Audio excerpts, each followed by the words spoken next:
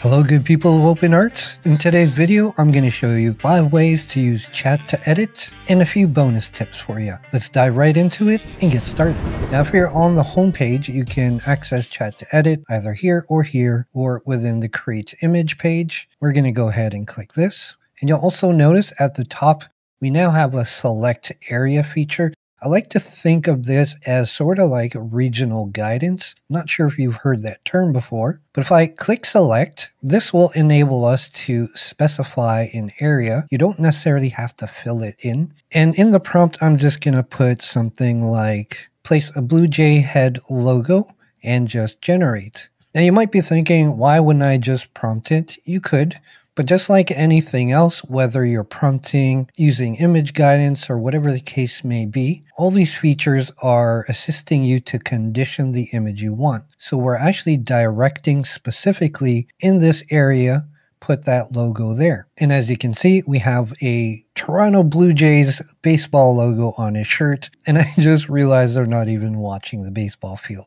Whatever. Now, if I wanted to put a baseball cap on him as well, again, I can make a selection and prompt for a baseball cap, and that's it. I don't have to place a baseball cap to the boy on the right, so it's sort of like a shortcut without having to be so descriptive in your prompts, or even if you have a very complex prompt and you want to isolate an area.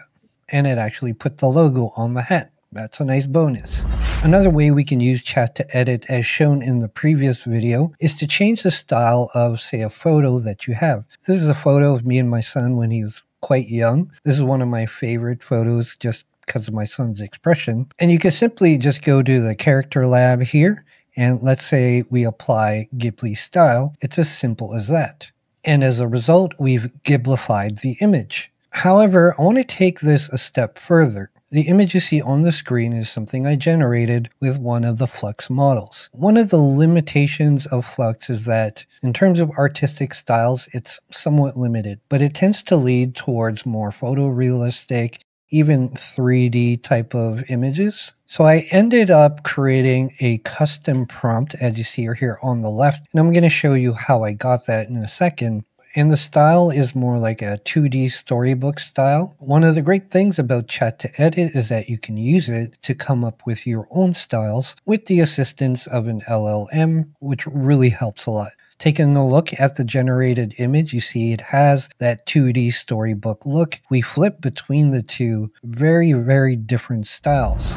I'm not going to go too in-depth about this process. I'm going to leave this ChatGPT prompt that you can use for GPT, Claude, whichever LLM you want to use. But basically what you do is you upload an image of the style that you want to mimic. In this case, I use a screenshot from one of the films from the recent MIT hackathon. I really love the storybook style. And within this long prompt, you're basically asking it to mimic the style. And it's going to give you all these descriptions, very detailed information. And I do this because sometimes I'll use this for individual prompts. But towards the end, you're going to get a complete image description, 100 to 200 words. You'll have to adjust this to 800 characters in the prompt, in the main prompt that is. And it's going to describe the style to you. Now, you may have to take out certain words, like here you have yellow crescent moon, whimsical rooftops. So you'll have to remove those things, but still keep the style. In fact, you can actually ask ChatGPT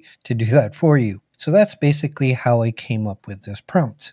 I just had a thought, it'd be nice if we could save our own Character Lab presets. That would be cool. Now, as a bonus tip, we can actually use the same prompt and go back to something like FluxDev, PixelWave, whatever the case. And now we have a different 2D style with a different model using the same prompt. So put that one under the belt and thank me later. The third thing I want to show you is how to utilize chat to edit to add text. Now, I started with this Spartan Gladiator image. And with some direction in the prompt, I was able to get this comic style cover using chat to edit. Now, once again, I use the same technique of coming up with a new style that was based off American comic and the GTA style that's already in the character lab, but I gave it a little bit more style with the help of ChatGPT. And within the prompt, I added the aspect ratio 3:4, bold 3D text that says Spartans in yellow, and I even directed it, place it on the top center. Then the smaller font underneath, right under the title that says May 2025 edition, and then the caption that says This is Sparta.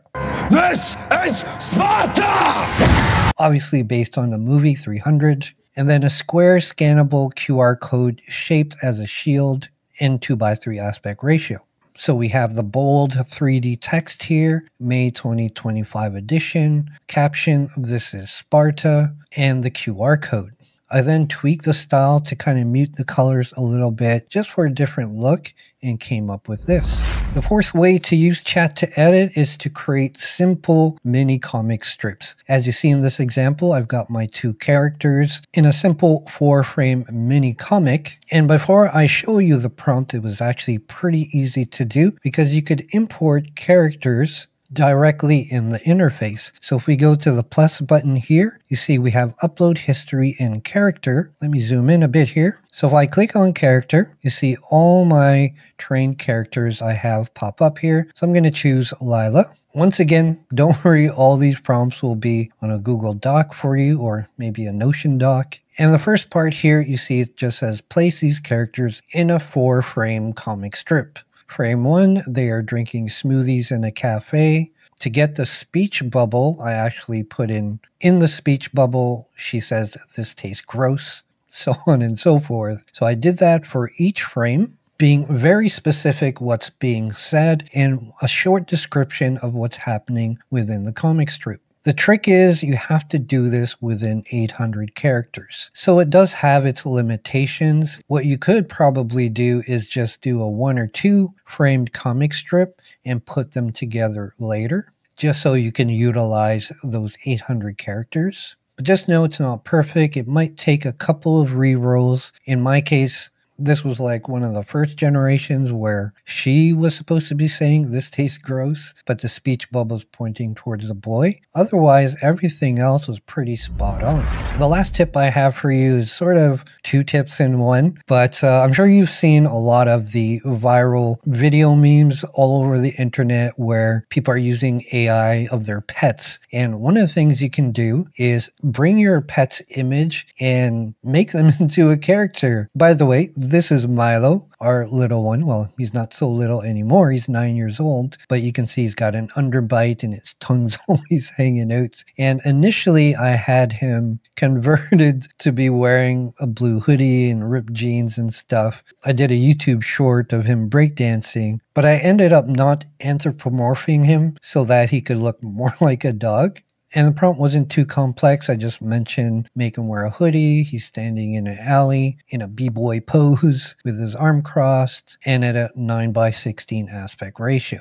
Now, I did say this was a 2-parter, so technically this is 6 tips. But anyway, you can get a character that you've created and make them photorealistic. If we look at the image here, I took this character, prompted for make it photorealistic, place him sitting on the subway, and it's my character in a photorealistic image. I did the same thing for my Lila character, and I even placed them together in a patio, having fun and eating a burger. Now, obviously, you can do this in reverse. In this example, I took the same Spartan comic cover and humanized them more to look more photorealistic. So as you can see, there's quite a few things you can do with chat to edit, and this is still in beta. Okay, there is one more thing that I haven't showed you yet. So whatever you do in chat to edit, you can also send them over to image to video and bring them to life. So let's say I wanted to take the anthropomorphic Milo here and send it to image to video.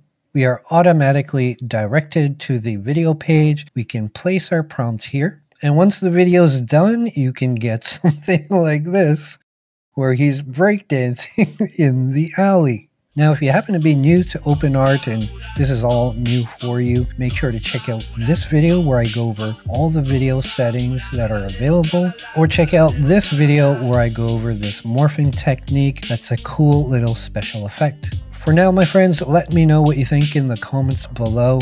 Until that next video, happy creating.